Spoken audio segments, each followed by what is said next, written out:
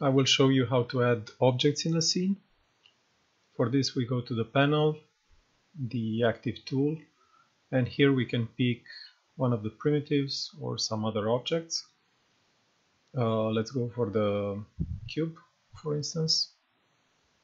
So you can see that you have the action insert here. You can pick some of the others, but let's go with this for the moment. You have a symmetry X, and there are some other stuff like projection and frame that you can modify here. The symmetry, you can modify it here. And I'm gonna add it in the scene. You can change the symmetry dynamically.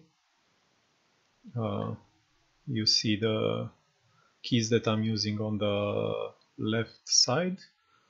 You can increase the number of items, the brush size, increase, decrease. These are like standard keyboards for Photoshop or others.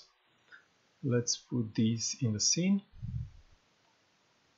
If I rotate the viewport, I can add some again. This is pretty easy and responsive. You can also act on this active tool.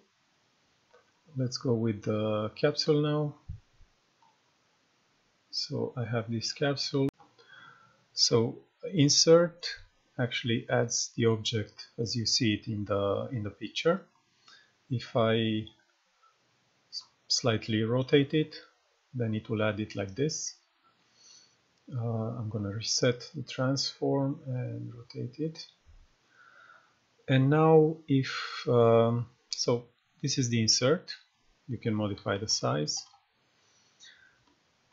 If you use place end to end, then you will place this end, actually this one, and then this one. So this is very handy when you want to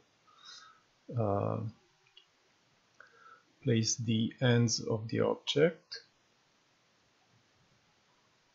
like this. And then if you use place center radius, you will place the center, then the radius. And again you can rotate it.